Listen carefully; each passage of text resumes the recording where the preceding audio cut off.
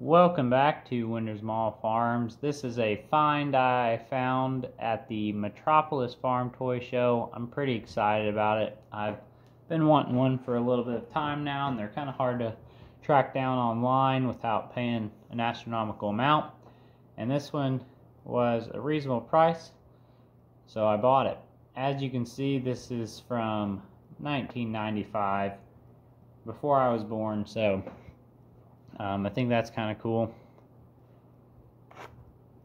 It is made by Scale Models. It's a Country Classics by Scale Models. If you watch our channel a lot, recently Silas purchased a quad track from Scale Models, and it was made in 1996, so right around that same time period. There's a lot of similarities between these two.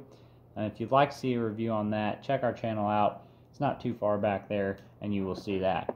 So I know some people cringe when we open these older toys that are still new in the package, but that's why we buy them. So here we go. Let's get into it and see what we got. Alright, so first off, this is a 9370. Not the biggest one they were making at the time, but definitely on the bigger end of them.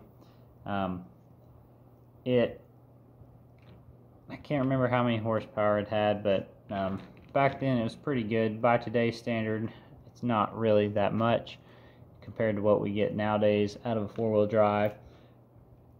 It does have a sticker as a grill. See Steiger logo right there with some headlights. Nice 9370 decal, Case IH on the side there. You can see the engine detail in the casting there. Now the hood and the fenders and the cab is all plastic, but the engine in there, that is die cast, and the frame is die cast. Here's the underside. It's kind of cool how they did that right there with the way that rear axle is held in. It almost kind of looks like your drive shaft, you know. I don't know if they did that on purpose or not. It's got a sticker around the back for where it would have been red with the black stripe on the real one.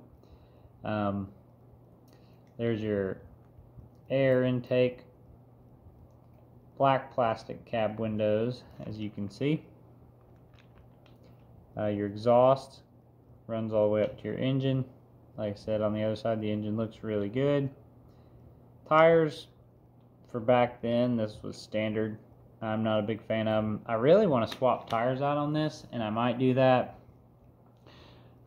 I might just put some better tires on it, but keep some skinny, narrow row crop tires on it. I like four-wheel drives like that, so I may end up doing that. It's got a nice big hitch on it. You could fit a lot of implements in that. The back is die cast back here, and that looks really good. It's painted nice and shiny. Overall, really cool four-wheel drive tractor. I know as old as this thing is, I don't want to hate on it too much, but the rivets are kind of glaring, but I guess that's something that could be painted and fixed. But that was kind of standard back then. I know back when this thing was made, it was a pretty neat toy. Still is a pretty neat toy in my opinion, but here it is next to the quad track. This quad track kind of has a really tall stance on this toy, but there you go. See these two Scale Model tractors from the 90s side by side. Pretty cool pieces of our collection now, so I think that's super cool. They did paint the rivets on this quad track.